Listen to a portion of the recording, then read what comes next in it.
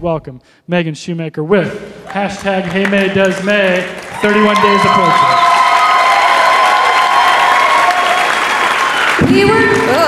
We were told that we were supposed to wave when the slides start, and then I thought, what if we did the wave? But then I remembered that you're all seated at tables, and that might be dangerous and a liability, so we're just going to wave at Graham and say, start the slideshow. Graham. So I'm Megan. It's nice to meet you all. I'm a talker, so I just want to start by saying that talking for only 5 minutes is about as hard for me as playing the 5-minute quiet game, which I played a lot as a kid and lost.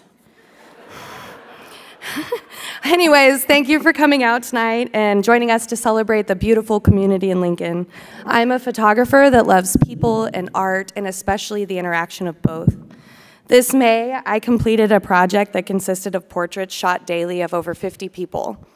These photos before you tonight are a result of my project, and I'm just gonna let them speak for themselves as I explain the process I had for my Hey May Does May 31 Days of Portraits project.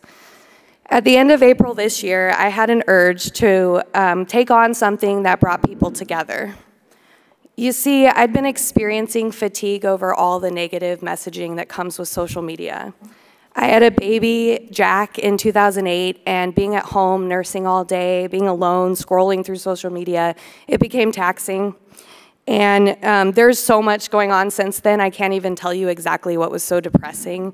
But you get it. Social media is this wild place, and it can be really toxic. Although I do think social media can be used positively, I think we can agree that there's constant messaging out there across all the platforms that divides us. I became, through this, more aware of how I was interacting with other people and the messaging that I was sending about myself. I wanted to challenge myself to look outward and take a break from the political and selfie culture that's so absorbed in our society and produce something that sampled a community and the amazing things that can manifest from face-to-face communication and creative collaboration. A one-a-day challenge would be a perfect way for me to challenge myself as an artist, but also challenge myself socially. I wanted to spend at least 20 minutes every day face-to-face with a different person and take a portrait that encompassed their personality or something going on in their lives at the time. Although it really was a beast of a project, I just want you to know I have a Beyonce status team. And side note, she does have a team, and that's okay. She's still awesome. After putting out an open call for participation, within a couple days, I had fully booked through May. I was so humbled by my tribe. This group took a chance on me and themselves, but most of all, they were going to be a part of something beautiful that truly took a life of its own. The planning for these shoots was, for the most part, spontaneous. Most of the shoots were planned a couple days in advance, some couple hours, some as we were going, and each had creative elements that manifested between me and the participants. And creativity exploded as other people saw what people were doing. I think they all thought we were gonna just do headshots. And all of a sudden I was borrowing cars, incorporating huge balloons, setting up Dungeons and Dragons, and I'm pretty sure I watched someone roll a motorcycle into a building that was not coded for motorcycles. As you can imagine, I explored all parts of the city. This is an amazing space that we live in.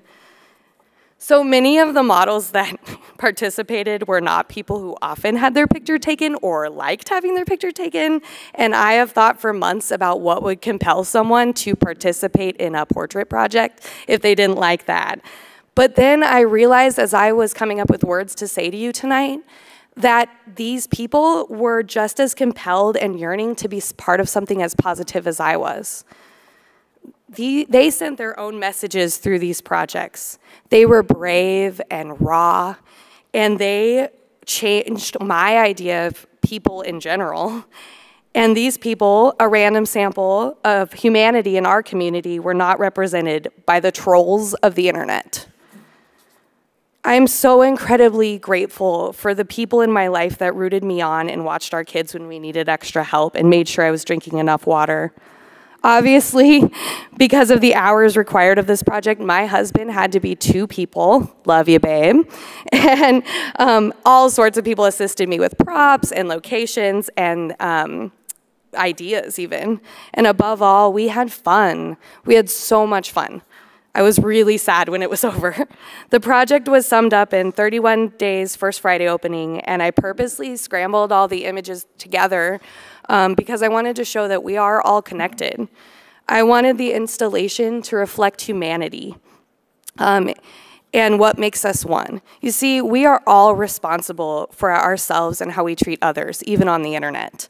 To close my time with you, I want to leave you with the quote that was just up there by badass exologist, scientist, and writer Rachel Carson.